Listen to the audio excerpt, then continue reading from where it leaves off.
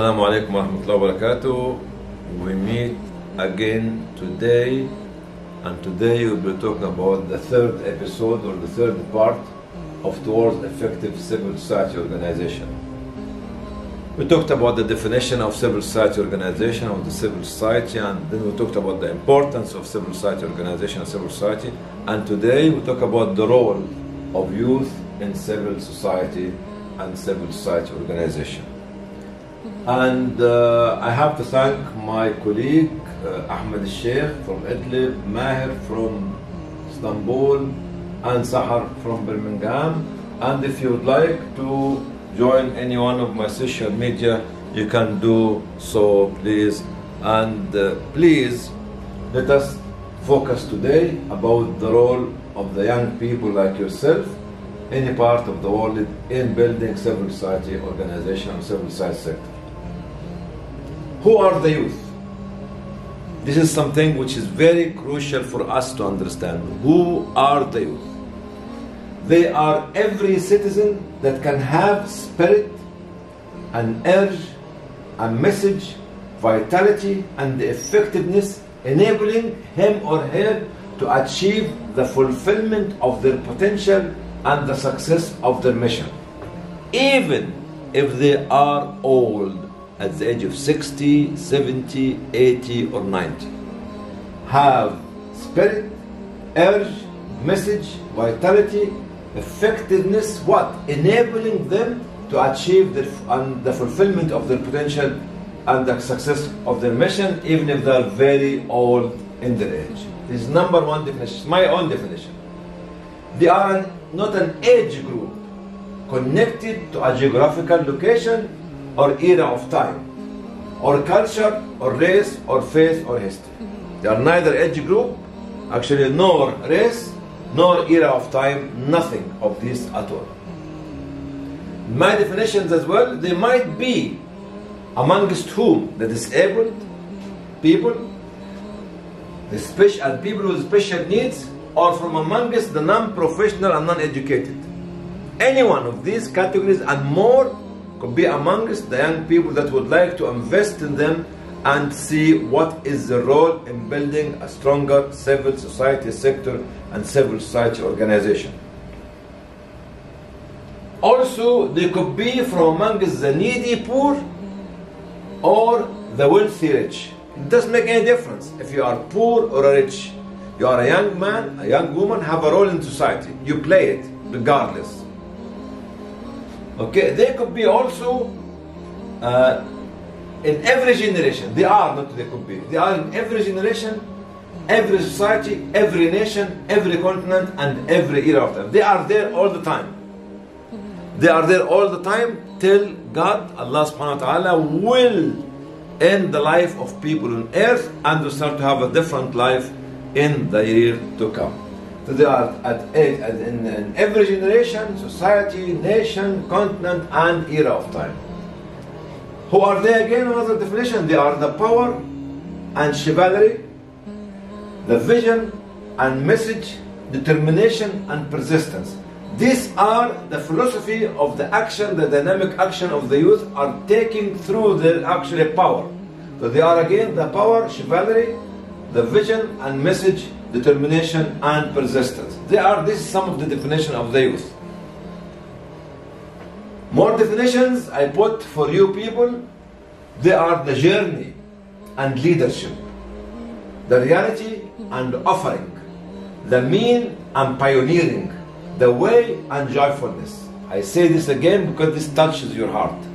They are the journey and leadership, the reality and offering, the mean and pioneering, the way and joyfulness. This is the young people, men and women. They are the present time and future, the construction and reconstruction, the renaissance and civilization, the pride and honor. Say it again because there's a mistake here. I think spelling mistakes. Instead of constitution should be construction. They are the present and future, the construction and the reconstruction, the renaissance and civilization, the pride and honor, and they are last but not least, I'm not sure if there are some more to come, they are the sacrifices and the giving, the offering and the existence, the inner self and purity, the satisfaction and contentment. Say the last one again, because these three of them will be very sentimental to the hearts of the young people. They are the sacrifices and the giving, the offering and the existence, the inner self and purity, the satisfaction and contentment. Oh, there's more to come. They are the generation to come. They are the hope and action, the glory, dignity and eminence. Say them again. They are the generation to come, hope and actions, glory, dignity and eminence. They are the future treasures hidden in the distant depth of the present era of time. These are the definitions of the youth or the young people. I would love to believe that leadership, political leadership, will believe in some of what I said about the young people. Because if they don't believe in that, they waste huge resources and the most rewarding resource of investment in their country. If we do not realize over the last, how many, maybe 15 or 16 definitions that I put there, actually those leadership should be blindfolded. And they are more than that. Are you people one of them or not? This is my definition. Many people have got many different definitions of the youth or the young people. No problem. Okay? But I would like to encourage you as young men and women to be able to make your own definition and to be confident to defend the definition you are making. What is the role? Yes, people will say, okay, you said all this to us. What's next? What can we do as young men and young women? You have to have a role. And there's a big statement I'm going to mention now to say that actually this is a blanket statement. What does it say? They should be having a crucial role in every aspect of life in our society. This is a blanket statement. Blanket statement and cross-cutting everything. I will say it again. They should be having a crucial role in every aspect of life in our society. Then let us go on to different roles. Who are they? They are today's students. They are today's disciplines of the scholars. And they are tomorrow's scientists. This is the role. They become the protectors. They protect our societies in different means and ways. Okay? They are effective achievement social dynamic that can meet and supersede all challenges. They become what? The youth themselves become the effective achieving social dynamic that can meet and supersede all the challenges. And you can see that all the big challenges globally or nationally or regionally is being achieved by the young people in different arenas. To become the sponsoring fathers in the future of their life, they become the sponsoring father and caring mothers. Okay? Sponsoring father and caring mother. I believe strongly in family making because this is the most important civil society organization and the cornerstone of building any civil society or any nation or any country or any state or any civilization that we have. They become the skillful and professional expertise in professions needed by society. They themselves are the people who will have all the skills for you to enable your society to proceed forward through their professional skills and expertise. They are the pioneering initiative makers. They are initiative makers. Not only initiative makers, but pioneering initiative makers. Use them, empower them, invest in them. They become the future of our society and nation. They are the future. Because I'm at the age of 70 or 80 or 60 or whatever it is, I have to give the relay, what they call the relay stick in the relaying team. To whom? Not to another 70 years old or 80 years old, but to a young man and woman. So I have to be putting them with me on the stage, on the table, to nurture them, to carry on, to become the future of our society. to become the effective and real partners in life. When we are running our society and our community, they are the real effective and real partners when building our communities and countries. We cannot exclude them from any steps of building our communities and societies. Become a real partner. Listen to their opinion, have a voice, and have an initiative that we might follow. Become the real and effective advocate. Advocate because they have the energy, they have the time, they have the power, they have the urge. They become the real and effective advocates who can direct our countries, not only give their voices but give the direction to our countries. They are the revolutionary who can start the process of the positive social change. Most of the revolution happened on earth is actually run, or actual majority of the people started it are young people. We're young people. What is the role of the state towards the youth?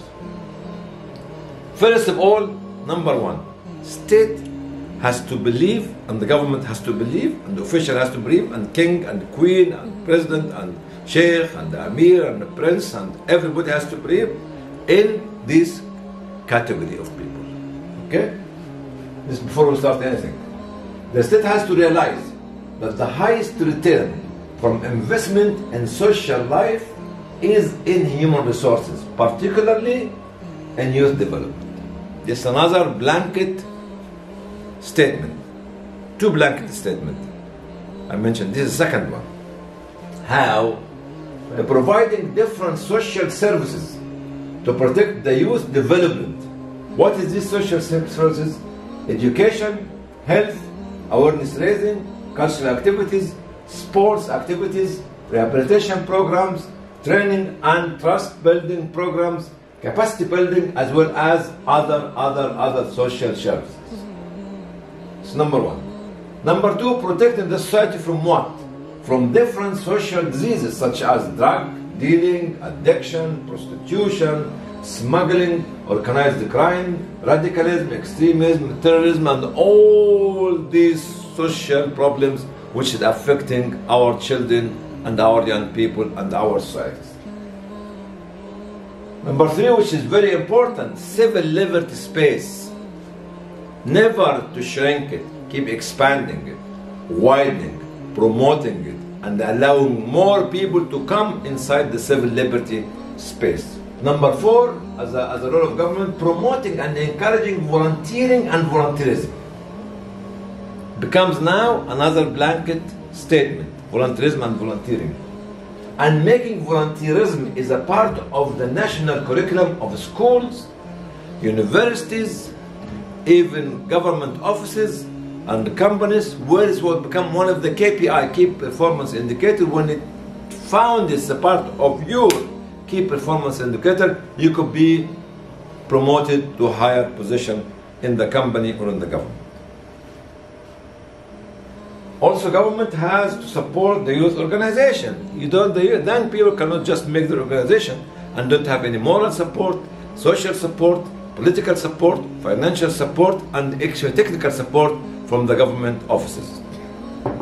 Also, the government actually, and the state, supporting and promoting innovation, because those young people have got crazy ideas some days, crazy, unbelievable ideas. I was listening to somebody who was talking about the people who started the Facebook, was two university students. I can't remember what's the name of the universities.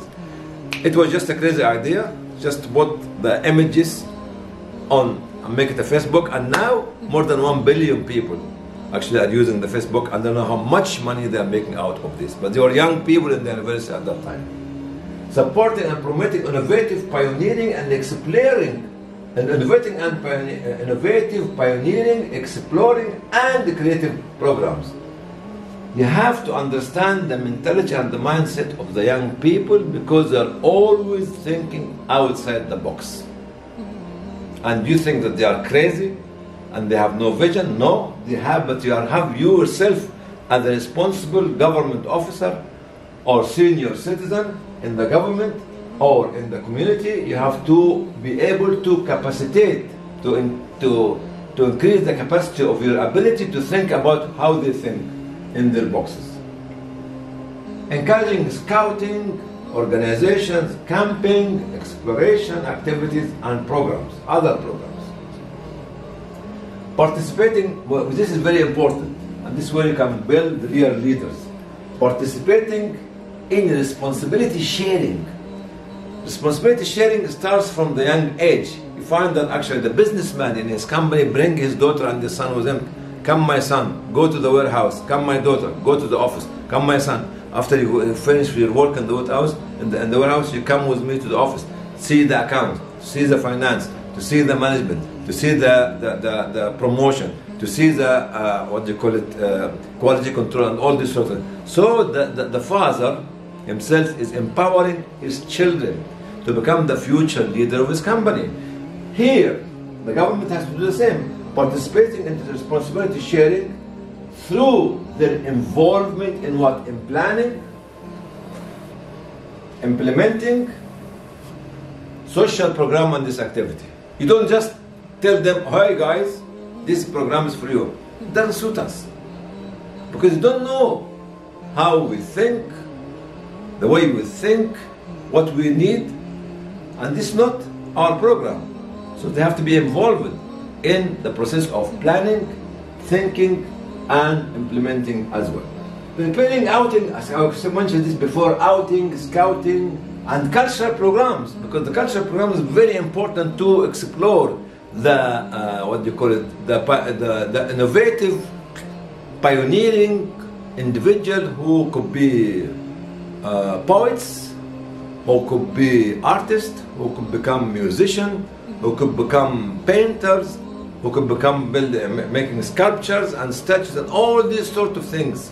And this comes that you have as a government and as a state to encourage this, to enable to see the diversity of the thinking and culture of the people that you are having. Protecting deep-rooted social community values. The government has to protect the deep-rooted social values.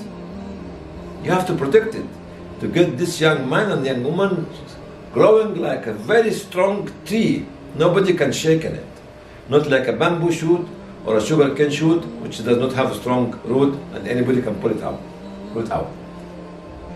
Government and the state has to protect different faith, values, religious groups as well.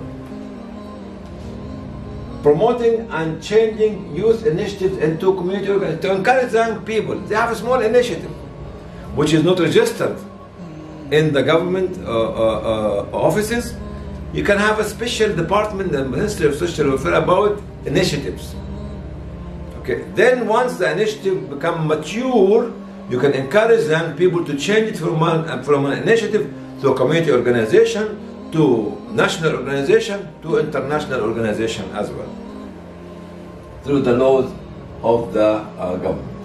Encouraging, promoting marriages. I mentioned the family role before, because if the society or the country who does not believe in family, man and a woman, a husband and a wife and children, and auntie and aunties, this is my belief. Whether you say that you have different kind of families, entirely up to you. This is my belief. Because this family is the cornerstone of building any society and any nation and any civilization and the Renaissance. Changing and respecting different education. This is very important. Educational programs, not one size fits all. It's not my way or highway. It's not just a government way that have been used to teach the young children and then people many subjects that they don't like. And we only say that the people who come out of the university are the people who can actually have the jobs. Strong philosophy of thinking, wrong vision, and wrong way of controlling of actually directing the rapid control or the progressive control of the society. Too many kinds of education, all of them has to be treated the same. One of them is the government education that we mentioned, actually, which can stuff your children with many subjects that they don't like and they hate and they give bad marks on it. The other one is vocational training. The people who come from the vocational training and vocational education will be able to be as good as the people who come from the university, because through vocational training they become professional in the in the subject that they are having. Okay? Social education, when you have what do you call it? We don't want to put the young people in a box room and keep stopping them. Let them go outside in the open field and learn. Learn what the society needs outside the school rooms, which actually control their ability of thinking. Investment education, what does it mean? In skills. If I find that a young man or a young woman is very, very skillful in arts, she can, after the primary school, go to learn arts to the depth. In drama, in poetry, in recitation of Quran, in maybe sports activity, in music, in singing, in all this stuff. Why should I give them subjects after they have the primary education at the age of 12? So I have to start preparing them to become the superstar from the age of 13, 14 and so on. And they might have the special education to bring them not only superstar on the national level, but global star on the global level. Also the innovative individual, somebody does not like to read, but he'd like to go out with his hands to do something, to do a tool, to do an instrument, whether she or he. Let them do this.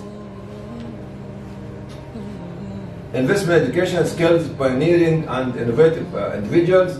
Religious and cultural education has to be there as well. If I would like to become a sheikh, I would like to become a priest, I would like to become a monk, it has to be going from the bottom up and to be respected by the government and by the community. Building more sports centers and cultural center and arts center. This must be done. We spend most of the money of the government on what? On arms, on security, and on military. Okay. Next. Creating more job opportunities. This is on the side of the government. And also creating community markets where the young people and low income will be able to come and earn their living while actually dealing from a very small budget in this community market. Organizing more awards. If you want to encourage the youth, it should be awards for science, award for technology, award for literacy, award for innovation, award for sports, award for all these kind of things in the society to encourage young people to be a part of it so they can compete with one another. We only have the awards in this what it's called X Factor, fine. That's not bad. It's one of the awards, but it's not the only award. Britain Got Talent, okay, fine. Arab Got Talent, okay, fine. But actually, apart from this, we need somebody to come and make about award on history, award in culture, award on actually science and technology, award in literacy, award in actually poetry, and all this kind of other awards which to complement one award. Those who don't, these are the warnings. So I mentioned the role of government now and the role of the state before that. These are the warning for the government and for the senior people in the city who, if they do have that, they will have something different. And this is a very harsh statement to each and every one of those people who do not have this. First warning, those who don't or cannot understand the role of young people in society will not understand how to build the pillars of the living life of the society. They'll be blind. Say it again. Those who don't or cannot understand the role of the young people in society will not understand how to build the pillars of the living life of the society. Second warning, those who see no values in young people will be, for myself, valueless. Those who don't invest in youth, they lose their investment. They are losers. Fourth warning, those who fail and waste the life of the younger generations are criminals. This heavy one, but take it on my responsibility. Those people, or those responsible people, those government officers, or those presidents and whatever you call them, who fail and waste the younger generation, okay, are criminals. Those who do not utilize the energy of the young people are sinners, because they have energy. In front of you, Mr. Minister, Mr. President, Mr. King, or Miss Queen, or whatever you call it, there is an energy on the table, utilize it. If you don't, you are sinner. Those who make young people a commodity, oh, come with me, I'm having a conference, and I have some girls here and some boys here, yes, well, I'm calling them. Okay, fine, you fool me, use me as a commodity, use me as an image. Okay, those who make young people as a commodity for sale are destroying the future of their nations. Because those young people will be disgraced and will be cursing such a leader. This is the final statement which comes to conclude the warning that we have. Young people are the living life of our future, the history of our past, and the cornerstone of our presence. I'll say it again for you, because I know that you love this kind of thing. Young people, I'm talking about you young people, are the living life of our future. This is number one. The history of our past, which you made our history, and the cornerstone of our present time. Those who undermine the value of young people are changing their societies into what? Sick, fragile, failing, divided, and fragmented societies. Let me say it again. Those who undermine the value of young people are changing the society into a sick, fragile, failing, divided, and fragmented societies. Why? That's because of the multiple complex, complicated social diseases will be coming up when you do that. Because by doing that, you will encourage a multiple, complex, complicated social diseases. These social diseases will be doing what? Cutting, loosening, and untying all the bonds of social infrastructure of societies.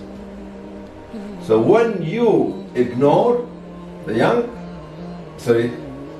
this will say that those who undermine the value of young people are changing the society to sick, fragile, failing, divided, and fragmented societies. Why? Because they are going to create multiple complex, complicated social diseases. Doing what? These social diseases? Cutting, loosening, and untying all bonds of social infrastructure in the society. This is my view and my vision for the definition of the youth, the role of the state, as well as the warning that I am saying. I hope that you will be able to invest more in the youth sector or the young people sector, and I hope that the young people will be able to stand up and ask for the right and not let anybody to let them down and actually to demotivate them or to demean them.